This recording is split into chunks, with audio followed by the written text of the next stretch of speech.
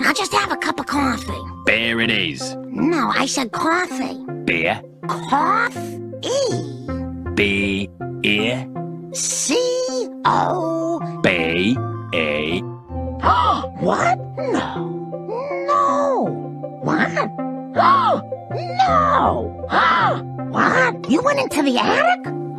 I'm very disappointed and terrified. Why don't you bring this potato? It's pretty big. Mom, you're always trying to give me potatoes. What is it with you? I just think they're neat. Why do birds suddenly appear over there, over here? 8 spices. Some must be doubles. Oregano. What the hell? Oh no, not Lenny. Not Lenny. Kids, turn off the TV. I have some bad news about Lenny. Not Lenny! Live from the epicenter of independent cinema, it's Film Stuffs with your host, Jake S. Weisman. Tonight's guest, writer and director, Kris Rey. With me, the original John C. Reilly, Jack Quint. Let's start the show! Welcome, Film Dorks. I'm so glad to be back here. We got a great show for you. There's not much in the way of news today. We want to jump right in. The only news that I do have is thank you so much to friend of the show, Paul Watts. He mailed in this beautiful, handsome John McGurk tote, and it also came with a little home movies clapboard, which, as we all know, I just love home movies. Thank you so much, Paul Watts from back home. If you don't know him, definitely go check out paulwattscartoons.com. Jack, oh Jack, Jack, oh Jack. Here I am. The original John C. Reilly, eh? Is I. It's very Chicago. It's perfect. Yeah, well, you know, we love to pay tribute to our our inspirations, people who make us want to keep making art. And speaking of keeping on making with things, please like, share, and subscribe to the program. You can do that at jellyrollchicago.com. Keep on with making with things. With the making of the things. You can subscribe and like us on Facebook so that you will know when we update and when Jake does when you do Film Stuffs Light, the daily update. And make sure that you are watching us on YouTube at the end of the month or the beginning of the month whenever we do our monthly film series on Film Stuff So Far, so that you will be able to watch the great works done by our guests in the full 1080 HD. Beautiful, Jack. And if you want to help the program, you can goodness. Venmo us at jellyrollchicago.com. So lots of ways to show love to the program. Wonderful. I'm sorry. I'm so excited. I just want to dive right in. Jack, let me give you, it's not hard to find, a professional biography of Kris Rey.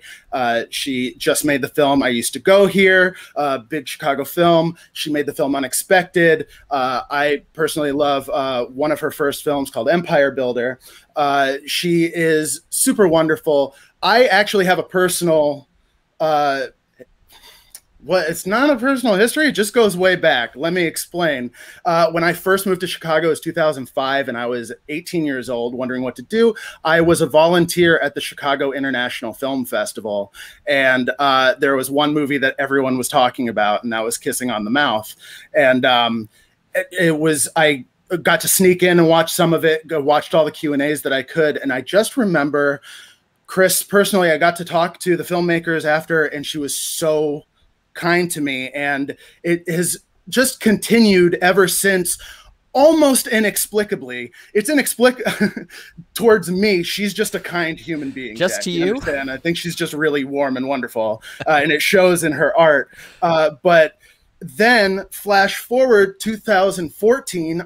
Jack, I don't even know how old I am at that point. It's 9 years later, right? So when you were a wee lad of 22. I think I was 27, which everyone knows 27 is a really easy year. Yes. I was doing independent curation for a small micro cinema, and Kris let me show Empire Builder 4 times in a month, knowing that it was just to let like this indie kid cut his teeth. I am so excited to actually have like a full-on conversation with her. And so I don't want to put it off anymore. Jack, I will see you on the other side. Yes. Yes, we will. Welcome, Kris. Oh my God, Jake, I didn't know. Like, I didn't even know that Chicago Film Festival thing. Really? Have you told me that before? I don't think so. I don't think I think I might have started That's cool. to once and I didn't. Yeah, no, it stays in my mind just because it was 2005, so it's before YouTube, and this idea of a bunch of people making a feature film on DV tape was just like mind-blowing to me. It really it blew my shit away, for real. Yeah. I think it like blew, well, not to like toot my own horn from 2005 or whatever, but I think it did blow people's minds at the time. But it was us, me and my now ex-husband, then boyfriend, Joe Swanberg, and two of our other friends, made that movie. But then other people were making movies like that at the same time, like the Duplass brothers. That's when they were coming up, and Andrew Bujowski and stuff. Yeah, it was like one of those weird, what is it called when lots of people have an idea? Zeitgeisty? Yeah. It was kind of zeitgeisty. That's cool. Yeah. Well, I just always appreciate you're a very giving filmmaker, and I think it's nice. Wonderful. So one of the interesting things about the pandemic is that all of these Q&As are now on YouTube. So there's like, you can sift through all sorts of interviews with you. Like Q&As from 2005, are they? No, not from 2005. No, okay, I haven't actually looked. Maybe I should. No, I mean I used to go here. I meant to shift gears. Oh, I used to go here. Yeah. I used to go here. Yeah, that makes sense if that's on YouTube. Yeah. From the Chicago International Film Festival. There is one from there, and then I think Milwaukee and a bunch of other ones. Yeah. So there's a good sense of what you were feeling during the pandemic. Now that things are over-ish and opening up-ish. Yeah. How do you have any like overall feelings about the experience of releasing this movie? Or what are your overall feelings of releasing? Yeah. It was fine. Like to be totally honest, like partly it was probably good, like for the movie. It's interesting to now that I think we can safely say, at least in Chicago, in our privileged, first world country or whatever, like we can say we're post-pandemic, like, or we're like transitioning into post-pandemic or something. I would say it went like the movie got released August 9th or something like that. And the timing was kind of great. Like, it was so early still that studios weren't releasing films yet. Okay. They were still cautious about putting films out there. And there just wasn't a lot like going on, and everyone was still at home. So no one was there was not very much new content. And everyone was staying home and wanting to watch movies. So, and the movie that I made, I Used to Go Here, is like, it's a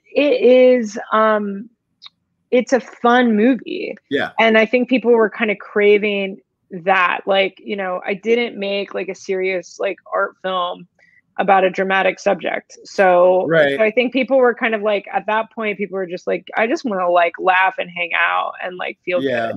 I don't want to make it seem like my movie has no substance, but it's not.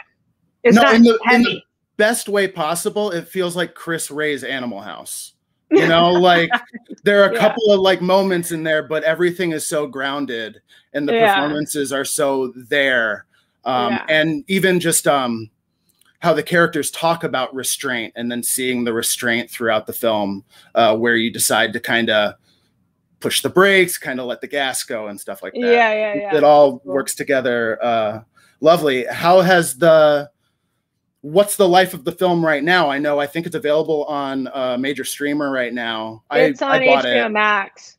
So it's like Yeah, so it's just fucking great because people can just like watch it for free, which is really like in my experience of being a filmmaker, that's when people watch your movies. So there are definitely people that bought it on iTunes or Amazon or whatever, but a lot of like once it hit HBO in December, people were like, I watched your movie. Oh, great. And I was like, fantastic. I am sad I never got to see it in like a theater. Like, you know, we were going to premiere at South by Southwest, and we had we had a fucking great time slot and like an amazing theater, like 500 seat theater. And I was really excited about feeling that energy and hearing laughter, especially with a comedy. And I am sad I didn't ever get that experience, but I bet I will get it one day.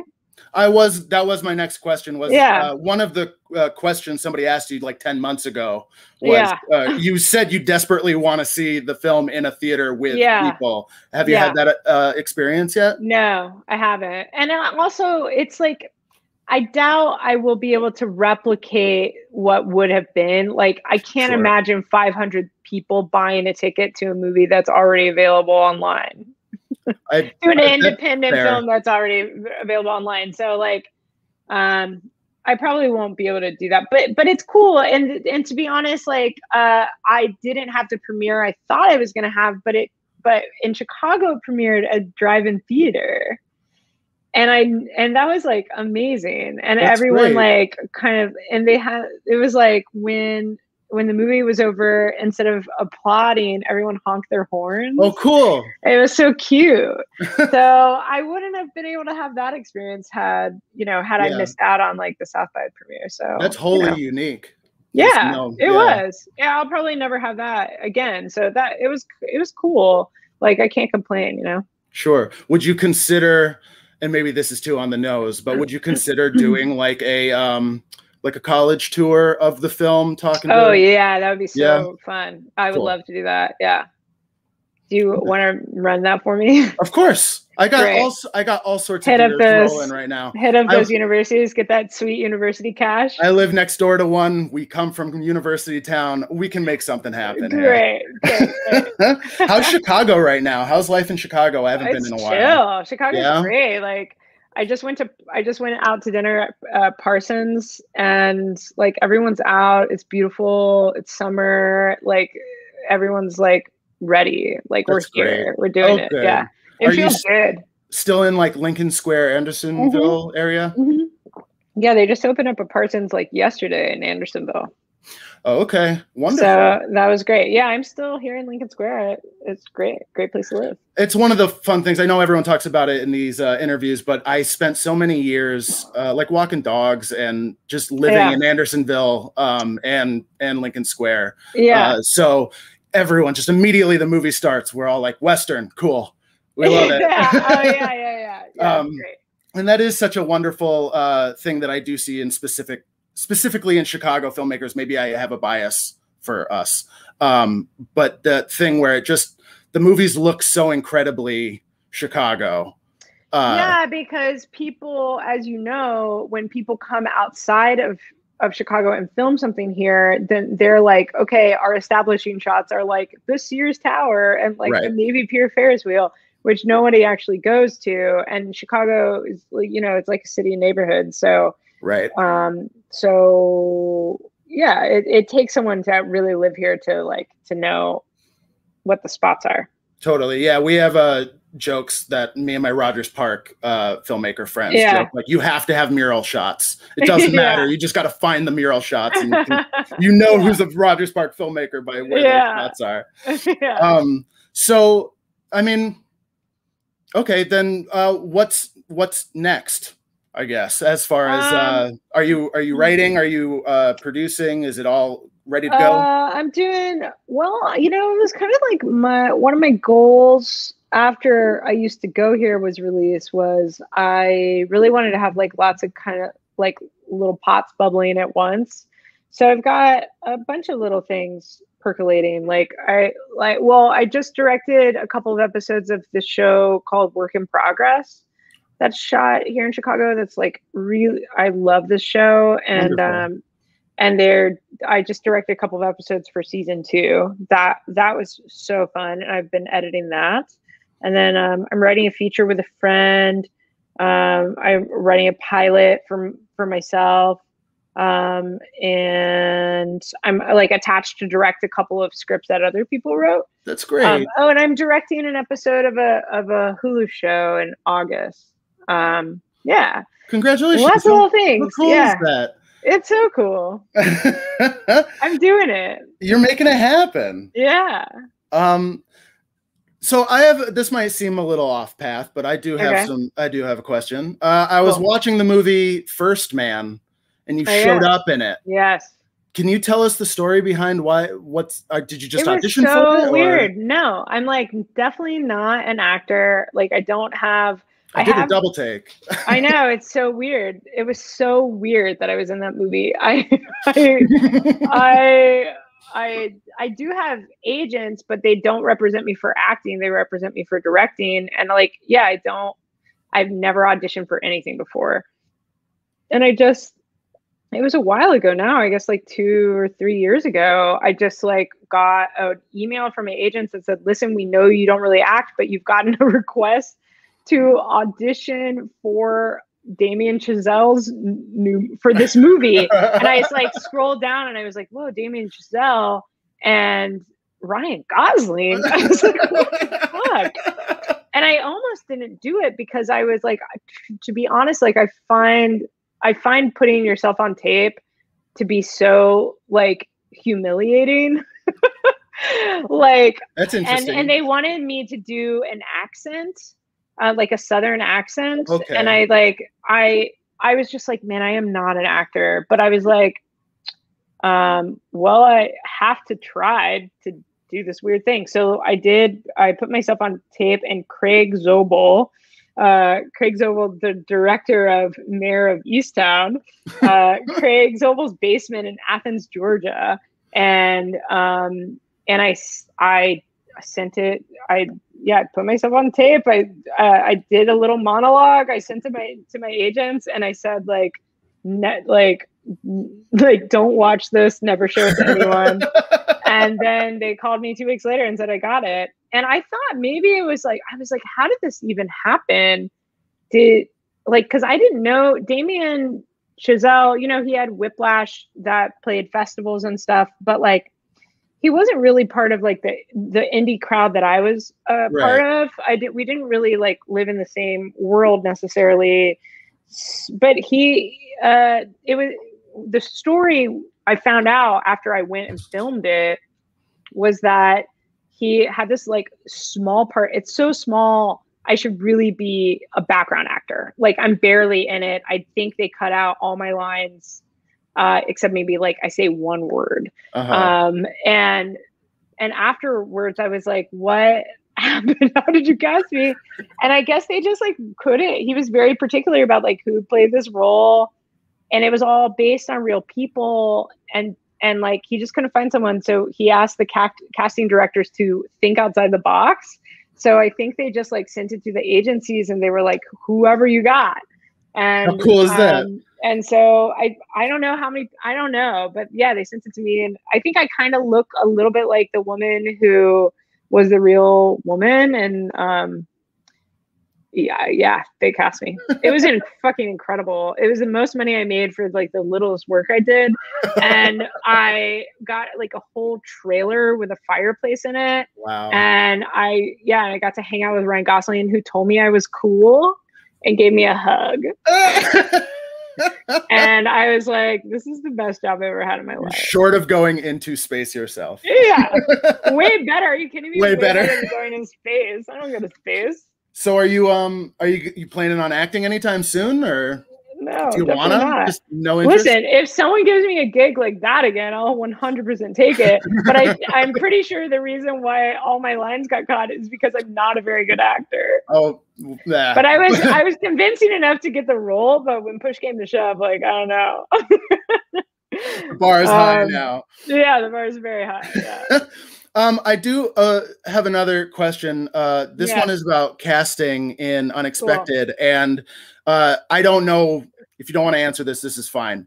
I remember when we were doing the Empire Builder screeners. Yeah. You told me that there was another actor attached to the lead of Unexpected. Yeah. I was wondering what happened to that. If that was like a normal thing. If you're not allowed to talk about it, then don't worry about it. I don't know if it's cool to talk about that or not. Usually I'm just a totally open book. I knew it was a little touchy. Maybe I can talk about it without totally talking about it, but I had another actor attached who is a comedian, and then she dropped out. And I don't really I don't know, it was like they said it was like a scheduling thing. I don't really know what exact. I get the feeling it was more than a scheduling thing. I don't really know. I got along with this person totally fine, but in the end, it would have been.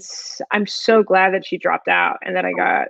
Kobe is wonderful. Kobe is incredible, like a bajillion times better actor than this other person, and we ended up becoming like friends.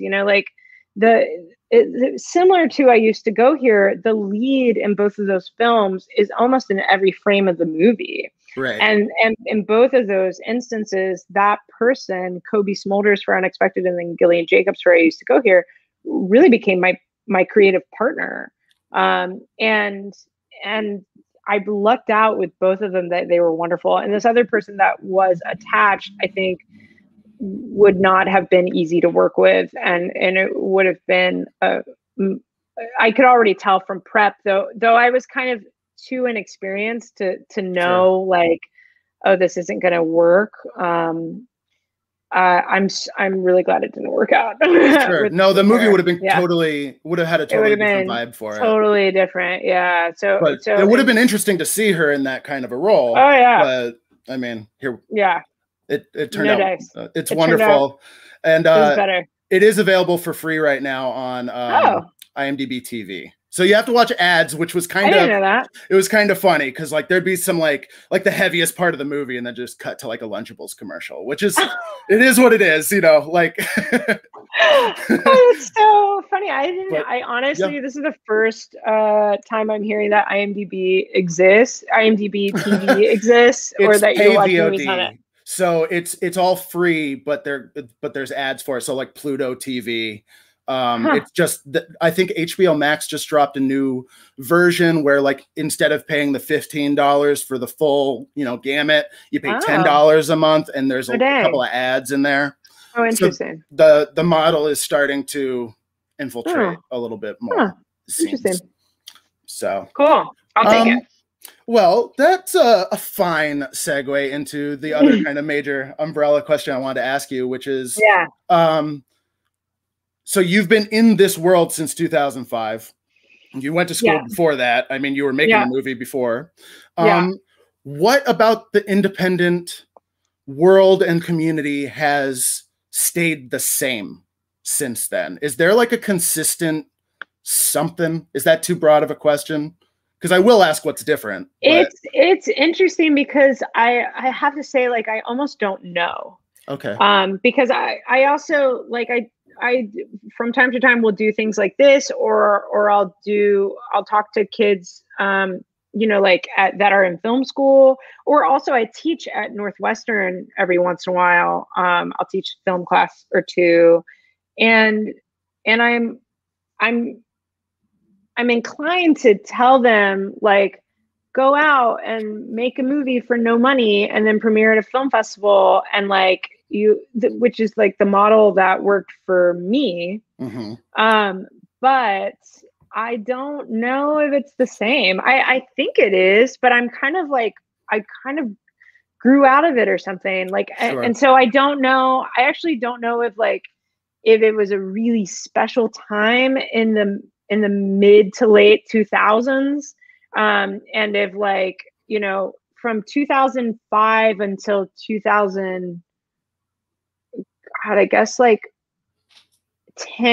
12 maybe, was when I was really like coming up, and like we were going to South by Southwest every year, and we had the same crew of friends that didn't live in Chicago, people in LA, people in like San Francisco, people in New York. Like we were coming up with like the Duplass brothers and the Safdie brothers and like Barry Jenkins and Amy Seimetz and like all of these like cool kids were making movies around the same time. And like we would all like invariably see each other at these film festivals, and then we would like share our work and party and like make friends with each other and stay in touch. And then people were making movies so often that like we would see them the next year, a couple of years later or something. Sure.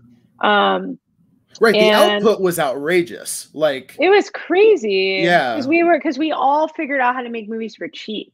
Yeah. And the festivals they were good. And so the festivals were programming them. So that was really special. And then we would all like support each other. And Joe, my ex, was like especially really good at like getting all these people like involved in, you know, in same projects and like and getting talented people together and creating, you know, a community around it, which really stuck. And, you know, my best friends are still these same people. Right. So even though it's like 2005, is that 15 years ago? Something. Is that true? Yeah. It's like, 16, you know, 16 years ago. It's like David Lowery, whose movie premiered, or one of his movies premiered 2005 too. It's like, he's still one of my very best friends. Like, he shot your film, right? He shot Empire Builder. My first two. Yeah, he shot Empire Builder. He edited my first two features and my short. And like we still talk all the time. Like we were just texting today. And so I hope that that's still happening. Like, I hope that there's a new set of like 20 somethings that are making stuff and premiering at festivals and like creating their own little community. But I don't know for sure. Because I'm not a part of it. That's fair. But you know, I just had a friend whose movie's playing at Tribeca who was sort of like anxious a little bit about like, oh, I better like try and get some meetings with like some managers and agents and stuff like that when I'm there. And I was like, just hang out with other filmmakers. Like, don't worry about that stuff. Like, just meet the other people that made movies and like hang out and like have some beers and dance. Like that to me has been more valuable, not just professionally, but personally, than any meetings with anyone in the industry that I may or may not have had like during those years, you know? Definitely. So the community aspect is the most the most special and most valuable like part of indie filmmaking that I've taken from it. Wonderful. Yeah. And then what has your experience been? And if it's similar along the same lines, you know, let me know. But specifically as a woman coming through during the same time. Yeah.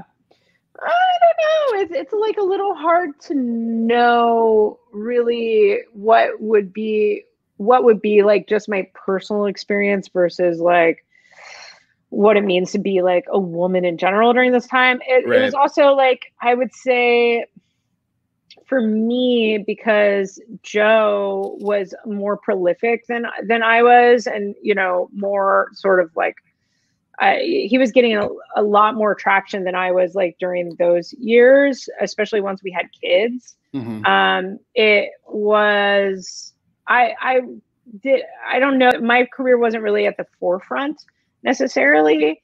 And lately it really has been. And I think a lot of that could be just like a personal circumstance for me.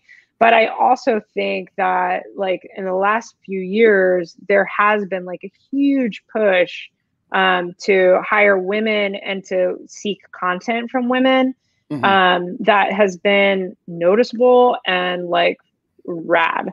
And I am feeling that like there are, you know, it's like I've definitely been hired for stuff that I know they've been looking for a female director specifically. And I would say 10 years ago, they were like, you know, those same people would have been looking for the best director possible, not necessarily, you know, a female, and they would have probably ended up hiring a guy. Right. And it's been really cool to get the opportunities that I've been getting in the last like year, especially because people are looking for specifically like female led stories. Yeah. And so I think it's changing for the better, and it doesn't feel like a fad, you know. It feels like it's here to stay, which is great. And I'm like seeing, because of that, I'm seeing a lot more, I'm hearing a lot of younger female voices feeling like the confidence that I didn't have when I was younger, because it didn't feel like an industry that was like for me. It felt like an industry that I could maybe like figure out a way in and like maybe break into. And of course there was always like exceptions. Right. But I didn't, like, when I was in film school, I wasn't watching movies by women. I was watching movies by men. Like all the cool indie directors that I admired were men. Right. Mostly white men, you know, and that's like not the case anymore. And that is making a huge difference. That's wonderful. Yeah. Yeah. Well, as far as people making movies and where movies start, we talked a little bit about this during the pre-show or tech check or whatever you want to call it. We're all dying to know. So when you start, I used to go here. Yeah. There are several production credits. Oh my God. Before the film. No. And it, no, I don't want to put anybody on the spot. And now we know like this 11 or something. I don't want to exaggerate. It was enough for me to take note. Yeah. And then it was, you know, obviously the story is personal. Obviously you wrote the script. Yeah. So where does the genesis of the film, like, okay, I'm ready to make this movie, go from, and then where do you fit among 11 different production companies? It's crazy. Like I didn't even, you know, and I was like, I don't even think I got a producer credit in the end. Like really? I was a producer, but I honestly think the opening titles, I was so stressed out about how long they were that I think I left my name off. I honestly do. I think I left my name off. Chris. That's a classy I think move. I left my name off because I was like, this is insane, you know? And then I was like, I think I'm not credited as a producer on my own movie. Okay, so I wrote it on my own. I used to go here by myself. And then I sent in my agents, and they sent me on a bunch of meetings trying to find a production company that would be a good fit.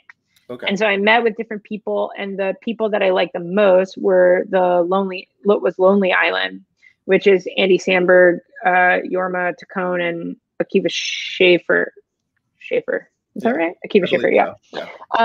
Jorma's in your movie. Jorma's in my movie. Plays Bradley Cooper. He's a joy in real life too. I love him. So the woman that ran at the time their production company, her name is Becky Sloviter, and her and I totally hit it off. And like I went and she read the script. I went and met with her, and we were like, well, we're best friends. Like obviously we have to make this movie together. But they didn't have money. So they were like, they totally shepherded the process. Like I can't imagine this movie ever happening if Becky wasn't involved. She's like incredible. And the guys read the script, and Jorma especially was really like creatively helpful, and helpful with casting and you know, obviously who's in the movie and stuff, but Becky was really the one who's running the show. Mm-hmm. And so then it was all about like trying to find the money. And then we found the money. This company called Yale Productions, they gave us the budget. They funded the film. But the way that they work is that they have a bunch of different investors that invest into a fund. That fund then funds the films. Okay. So as part of their contract with these individual people, they're like, cool, you get to invest in a movie, and also your name is going to come up as a producer in the opening credits. That's so cool and so brutal at the same time. So like, I didn't really realize that. That's a deal that they make with these people for like the fund, and not like a deal they make with me or whatever. Right. So they don't care how long the opening credits are. They just want all the people on there because it's like contractual or whatever. Right. And then on top of that, we had to find the Lonely Island couldn't actually be on set because they were doing their other stuff. So we had to find producers that could come on set and actually be on-set producers. And so we got these two great producers, Jonathan Duffy and Kelly Williams, to come and be on set. And they have their own production company called 10 Acre. And so that's already 3 production companies. Right. There's Lonely Island and Yale. And then Yale, because of those contracts with all the wealthy people that invest in their fund, have all these deals with them. So yeah, it was fucking insane. Like, and that what the final credit sequence is what is the result of like so many fights that I had with people over the phone. Really? Where I was like, I cannot make this any, like, this was already what you see is a compromise of many, many phone calls of much like arguing from my side. That's like, this is a creatively insane, because it was much longer than that before. Because before they all needed their own card. So now they've like shared cards with other people. What are they putting in? Are they putting in like good I have no idea. You have no access to that. I have no idea. They can pay $1,000. Here's a card. No, I actually have no idea. I have no idea how much money they put in. Yeah.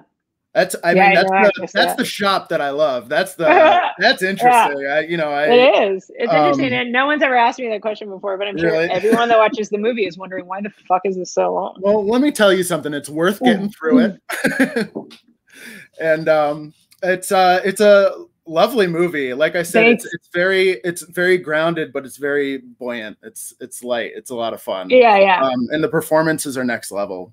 Yeah. Let's bring Jack back on. Jack. Yes. Here I am. Hey, anything burn? What's burning on your brain? You got any major questions for Kris here? I do have a couple of questions. Great. One earlier today, I was watching Unexpected. I had already seen I Used to Go Here, and they're like day and night in a lot of ways. Yeah. Unexpected has this very, very intimate type of vibe, and that comes through both in your shots. There's just this there's this closeness. It's like handheld. Yeah. Is there a single shot on a tripod, or is that all just? There is. There's one scene on a we shot a whole week actually on tripod, and then we looked at the footage and we were like, this is bad. Maybe a whole week or a whole day. And then we were like, then we switched to handheld. And and meanwhile, I Used to Go Here, everyone is just very wrapped up in their own world. And in both of these, it really comes through. For me, it came through very much in the dialogue. And I was, you worked for about 2 years on the script for Unexpected, I was reading. So I was wondering, sounds right. Did I Used to Go Here have a similar type of a process, or it has this very immediate kind of feeling. So I was wondering if you just like really had your nose to the grindstone when you were doing that. Oh, no. It took me longer to do I Used to Go Here. Unexpected, really? I had a writing partner, Megan Mercier, who I wrote that with, which was like so helpful. I'm writing a script now with a friend, and it's great because we're like, okay, we're gonna write tomorrow, and then we do. Whereas when I'm writing a script by myself, I'm like, I gotta really write tomorrow, and then I'm like, you know what? Let me go do this other thing that's not writing anything but writing. So it took me a really long time to write I Used to Go Here, and I wrote it as a totally different script. The original title was Alma Mater, and the lead role was a guy. Okay. And I wrote a whole feature script with a male main character that was different. It's still That'd he be made very friends. different movie. I would love to actually. I need to like go back and like read the first draft. That would be a really interesting exercise. He still made friends. I still had a character named Animal and Hugo. He made friends with these kids, but then he had a crush on a grad student. And then his professor, he found out his professor was sleeping with the grad student. Yeah, it was a different thing. And so I tinkered away at that draft. And then I was like, it's not good. I think I sent it to my agents and they were like, cool. and then I was like, this isn't flowing for me. And honestly, when I wrote it as a male lead, it was a struggle. It was something that I like set out to do. I think at the time I was like, well, I don't want to be like pigeonholed, like only writing like stories about women or something. Sure. I want to like show I can do something else, which is so ridiculous now. But that's also a theme that keeps coming up for your characters, not wanting to be pigeonholed. Yeah. Very much with Unexpected, how Colby Smolder's character, she doesn't just want to be identified as a mom. And same thing with Gillian Jacobs' character in this. She's really struggling to figure out, well, what is my identity? Yeah. And also Gillian and I Used to Go Here is like, how, like, what should I write to make, you know, that what is like the world, what does the industry want, you know, and I'll write to like do that. And that, I'm always writing about like my own personal shit, you know? So like, yeah, I did that. And then once I freed myself up to write with a female lead, it just like opened up the movie so much. And then I was like, I really had fun with it a new way. And once I had that draft, it probably took another 2 years to get it made. It was really hard to find the financing. Yeah. Was there I mean, it seems like there's the parallel right in the beginning of the film when she's being told, we're not going to distribute your book the way that we were saying. Yeah. And so like, but how are people going to know about this? Yeah. And you've experienced that with filmmaking as well. Yeah. And certainly with the opening weekend of when a film is released. Yeah. And I mean, was this, you kind of asked this already, Jake, but how did this really kind of meet that and was like, oh, cool, more of the same? Was it like that? I mean, kind of. I think I got that question a lot because it seemed almost like uncanny, the similarities or whatever. Because she has like this book tour that's canceled, and I had my festival run that was canceled because of COVID. Obviously, I didn't know that was going to happen. But just like you planned it. Yeah, Luke calls that pulling a Babe Ruth. You pointed and it just... I meant to do that. Yeah. But, you know, that was obviously just like circumstantial because of the world or whatever. But in the past, it's... Yeah, you make the film and then someone buys it and they're like, we love it. We're going to do a great job with it. And then you find out they're like, don't put any money into publicizing it or whatever. Right. It's like, you know, sometimes for like these indie films, you think like, damn, if they could be on billboards and if they took out newspaper ads and if they just like put the trailers on TV, like everyone would go and see it. Like, right. Obviously, like that. Why wouldn't they want to do that? Well, it's just like that's how people. That's why people go to see movies because they've been advertised to. They're like, oh, I heard this is coming out. And if some, you know, if a indie film got publicized in the same way, like you have to figure people go see it. But I don't know. So do you see that happening? Oh, I'm sorry. No. Do I see that happening? No. No, we're just kind of going to be stuck in this little indie groove kind of thing. We're fine, but it's fine. We're fine. Okay. It's fine. They'll be okay. They made well, I mean, the list of people that you said you came up with are all like about to run Hollywood. Already, so. Totally. They're already running Hollywood. Yeah. All of those people are making like incredible stuff with big budgets or whatever budgets they want. Huge and it's like really good, you know, like all this. Yeah, I came up with like incredibly talented people, and truth is, the reason why they're making really big stuff today is because they're talented, yes, but it's also because they were like, I'm just gonna fucking do it. Yeah. And they just kept doing it. And that is literally all you have to do to succeed. And they just did it. They were just like, I'm gonna keep making stuff. Wonderful. Yeah. Of gumption. Yeah. I had a question. Hey, Yeah. Chris, I have a question. Yes, Jake. Chris, so during the scene, and I used to go here with, sorry, we were just having this conversation. It is Okay. Gillian Jacobs. Gillian. It Jacobs. is Gillian, yeah. Gillian. There's a couple with the student, like the poetry April? reading. Yeah. She says a couple of lines like it's not in vogue, like the one name titles are not in vogue. Right. Her reaction to your own press when she says your own press. I was just wondering where you kind of landed in that conversation. Is that you talking to a younger generation? Is that you talking to an older generation? Are you both? Does it matter?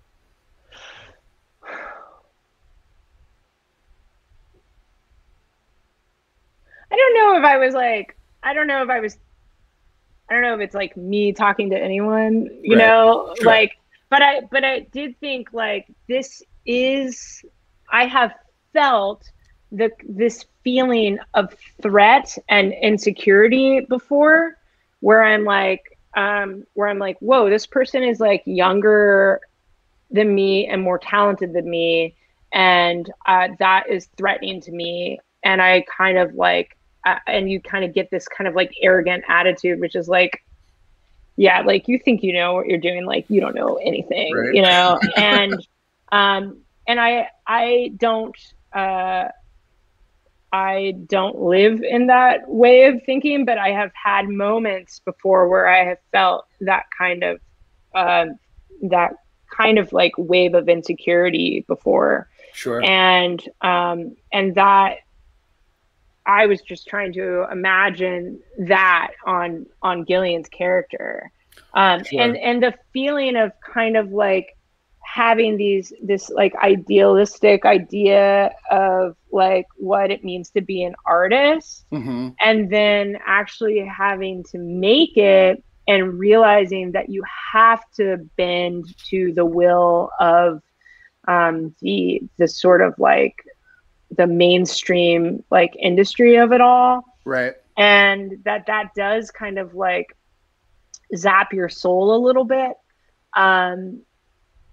And yeah, I mean, you know, I do think like that conversation is really like her battling herself, you know, it's like, or her battling her younger self or whatever. Sure. Like having these ideas of like artistry and then realizing like and then basically like becoming a sellout. Right. It's like the same conversation everybody has with like their dad or whatever. With your dad, your dad's like, okay, you can be like an artist, but at some point you're gonna realize that you have to pay a fucking mortgage, you know. Mm-hmm. And like, you know, your dad's not wrong, but Right. your dad became like an accountant or whatever instead of like whatever the hell he wanted to be. Sure. And so your dad's jaded, you know, and so watching that happen to a character in real time, or almost happen to a character Right. in real time, I think it was like an interesting thing that I wanted to explore. It's not what happened to me. Like I am an artist. I definitely feel like I have found a balance in terms of what I want to explore creatively, and like also like making stuff that's like maybe like more mainstream or something. Sure. Like I don't personally feel like I've had to compromise artistically. But the character does feel like she's had to do that. And in the end, she kind of learns like she doesn't have to do that. And she Right. learns that like from the kids or at the school. Sure. Yeah. And maybe I'm harping on a specific thing. Did anyone actually tell you, like, because you had a movie called Unexpected, did someone say one word? No? You came up with that? Sorry. No, it's okay. I'm just curious. I always, it's kind of that's a just better great story. writing, because I just assumed it was something that was said to No, you. it didn't ever happen to me. No, it's just Well, then, great writing, Jake. It's just great writing. It's a writer's movie. Well, I mean, in a movie where you're talking, like, a lot of it is parallels between your I did. life This is and the first time. This is the first time I realized that my first film, that Unexpected, was a one-word title, and that could even be like, the connected or whatever. Sure. The one word, the personal. There is one line where Personal she says the personal essay is dead, and I found that. That's like a headline for from the New Yorker or something like that. Like, okay. I was just like, there was a kind of a trend in like personal essay stuff, like, I don't know, 5 years ago or something. Mm-hmm. And yeah, I stole that directly from some headline from some like journal or whatever that was like the personal essay is dead. And I was like, that's like great. I love the idea. I love the idea of her like quoting that, as her own or something. Yeah. 100%. Trying to hack her way through. Yeah, totally. I like how you have you have all these problems for these characters, but you don't go out of your way to try to solve any of these problems. Yeah, really any of them. But I love, to me, Tall Brandon was really the heart and soul of the movie, and he's like, he steals it. Wait a minute. Why have we never talked about this before? And it's like he's the sort of vessel that the truth sets everyone free, and no one really wakes up until them. He's like your Cameron Fry in a way. Yeah, I think he's brilliant. I love Tall Brandon. Tall Brandon is just a guy I knew. Like, he's a filmmaker and an actor, but like, he should be famous. Like, Tall Brandon, he's like a local Chicago guy. He's really incredible. Yeah. Are you going to write him into the next thing? I have not written him into the next thing, but I got to put him in. Every time I do a movie, I'm like, I got to put Tall Brandon in here. The Tall Brandon connected universe is what you're building right now. He's the constant thread. He's so good. He's just he really is like so good. Mm-hmm. He steals that movie. He's like a non-professional actor, He's great. It brings that shows up joy. And he's like charming. That's his superpower. Yeah, he's so funny. Yeah. This might be an obtuse question, but I'm curious. Is there an aspect of the process that you like to discuss that you don't usually get asked about during Q&As? Is there something that you like wish someone would ask you? It's funny. That is a question that people ask, and it's such a hard question to answer because I don't know. Yeah, I don't know. I've never been like, it's reasonable. They didn't ask me the one question I've always wanted to answer. I've not done that. But the part of the process, this is a totally boring subject, but probably my favorite part of the process is sound mixing. Oh yeah. It's my favorite thing. I love it. Really? Yeah. Does it zen you out, or what about it? It's because it feels like low stress, because at least on the projects that I've worked on, like I've never done like an action movie with like a million like guns blasting or something like that. But like, I love, like, it's so stressful to get the picture, and it's so stressful to do your cut. That's like your final cut where you're like, okay, this movie is the way I want it. Yeah. That part is miserable. Like, I find that like to be so gut wrenching and like difficult. But once you get there, then you take it to like a sound mixing place, and you just like get to sit there on like a comfortable couch, and they like always have snacks, and they order you lunch, and then this person you just watch this person make your movie like infinitely better. Right. And you're just like, whoa, like, and sometimes I'll have like ideas and stuff, but for the most part, they're bringing things in I didn't even know. Like, I remember I used to go here specifically. There's like in the beginning of the movie, there's like a baby shower, and then afterwards I think it got cut out actually. Oh, maybe not. She like walks to her car afterwards and sits in her car for a little bit. Mm-hmm. And I remember the sound mixer being like, do you think there's like, I don't know, like a playground a few blocks away and like maybe some kids are playing and stuff? And I was like, Yeah.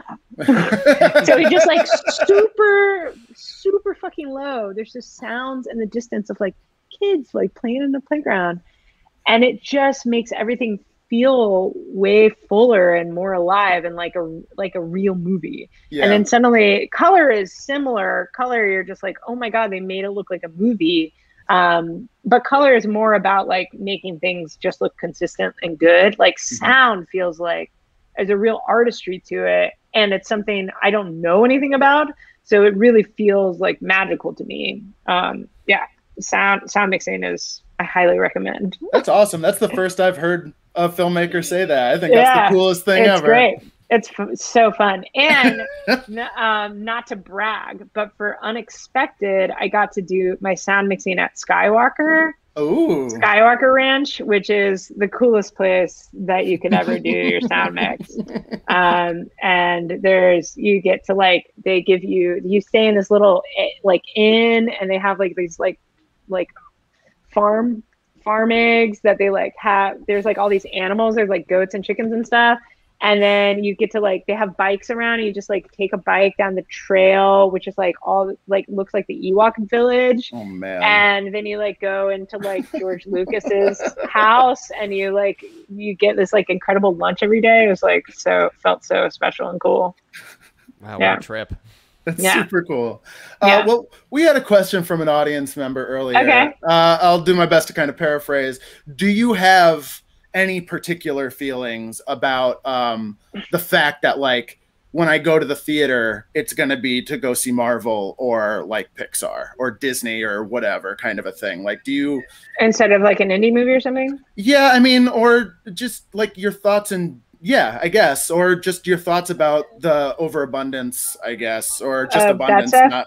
Yeah, or if there's any opinion whatsoever. It's like obviously, I don't know. Like, don't you feel like people are going to go see movies in the movie theater now? Yeah, I think that once Black Widow comes out, that's when everything is going to really like. There's been a couple of horror movies that really played well recently, and then when Black Widow comes out, it's going to be insane. Like my friend Theo Anthony just had a movie that's being released. That's going to play at Landmark. I'm going to go see it this weekend. Cool. Like I don't know. Like Music Box is doing a thing now of like all these. I haven't been because I've been working, but like they're doing all this cool stuff, and I'm like I'm hungry personally to go see movies in a movie theater. And I'm also like, you know, that's as someone that's like, I'm not particularly like a cinephile in the way where I haven't always done that. I'm not like I haven't historically been a person that's like, oh my god, I gotta like go see it in the theater or whatever. Like but now I'm just like dying to. So I don't know. But I took my kid to go see Godzilla versus Kong. Oh yeah. At the Music Box, and that was like wild. That was like, that movie's so fun, and it was like we had such a good time, and I was like, this is great. Like, I don't know. It's like that stuff's probably saving movie theaters, you know, also probably simultaneously killing movie theaters, maybe. But I don't know. I kind of feel like, well, like I would love for movie theaters to continue to exist and for lots of people to go to them. But I feel like I have absolutely no control over that, and whatever's going to happen is going to happen. Sure. So I can't imagine the Music Box going anywhere, you know. They did such a good job. They did such a good job. They're killer. And they screened, I used to go here in their like garden screenings, and we had a great time. They're nice and great. Like, and I like that movie theater sticking around. That's all we need, really. That's true. You live right next door to the Davis, right? Or near I do. Yeah, I live very close. I wonder how they'll turn out. I used to work at the New 400 for years and years. So. That's cool. Oh, I think Davis will be all right. Davis, I think that the indie theaters are the ones that are gonna actually be able to make it work. Yeah. Meanwhile, this, you know, Cinemark just left Evanston. AMC, and stuff like their stock just went way up. Like, they're gonna be fine. The CEO just gave himself a 10. Big raise, just a big old bonus. They were big old beautiful bonus for 2020. Wow, good for him. Yeah, I know. Nice work if you can get it. I know we got to say goodbye to you pretty soon. I do want to ask you if if there's enough time.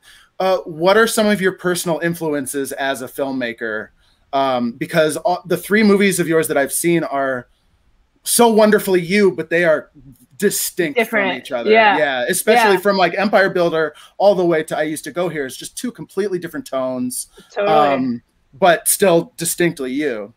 Yeah, it's funny about that. They do feel really different. I think like I guess I don't know. And I have this other movie I'm attached to that I think will also feel really different.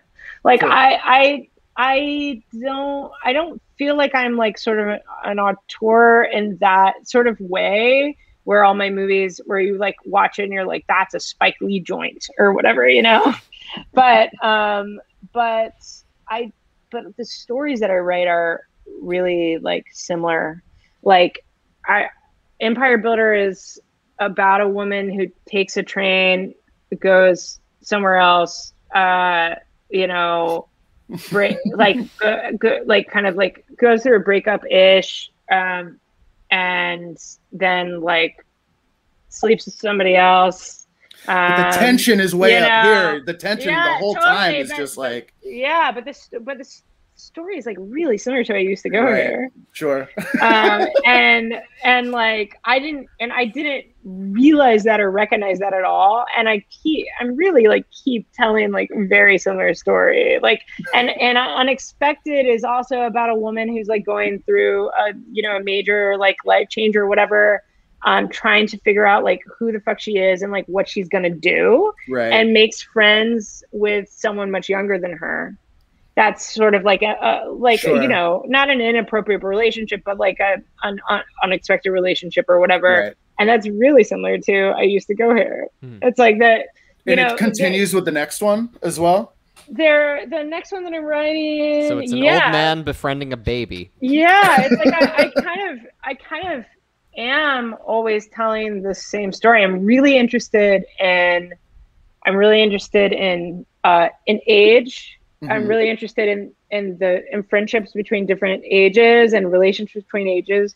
I'm really interested in motherhood, and just like finding yourself or whatever. I know it sounds like lame to say, but that is kind of like what I am trying to do. Like I'm constantly trying to figure out like what the hell I'm doing and like who I am, and like on a personal level, and I just keep wanting to explore that in my movies. So even though you might, cinematically or something, like they might not feel like, they might feel different. Mm-hmm. That's just me, I think, trying to like figure shit out as a filmmaker and like figure out what works best for the story.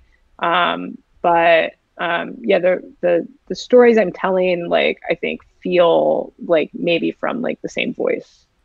Without a doubt. Yeah. Jack, do you have any final questions for Ms. Kris Rey? I just wanted to say thank you for making these films, especially about teachers. Both Jake and I, we come from a line of teachers. Both of our moms are both educators. You were a teacher as well. So. Yeah, my mom was a teacher too. Yeah. Yeah. So it's really cool to get to see these stories and different avenues that are not usually more of the common thing that you get to see in a movie about college or nostalgia. Oh yeah, you're welcome. My pleasure. Thank you so much. Definitely, I would. We'll keep following you and see when your next movie comes out, and hopefully you'll want to come back when the next movie comes out. Yeah, I would love to. I thank you so much. I really appreciate your time. It's been that's my mother. Oh my God, great. My mother is now your biggest fan. Oh my God, thank you. It's just been a joy talking to you. We could talk to you forever and ever and ever. Oh my God, thank you guys. Really hope you want to come back at some point. I will. Thank you so much. Yeah. I think that's all. I think that's all we got right now. All right. Thank you, Kris. Thank you, Jack. Thank you. Thanks everyone for watching, and we will see you in the future. Bye, guys. What's that billowing down the stairs? Look, I'm really starting to worry. There's half-eaten cupcakes everywhere. We're all out of paper clips, and the curtains smell like dude. What? No. What? No. What? Well, that's where I used to grow my weed. But that's a story for another day. Never mind. We drove around until 3 a.m. looking for another all-you-can-eat fish restaurant. And when you couldn't find one? We went fishing. Yes, I have something that I'd like to sell. Please tell me it's your hair.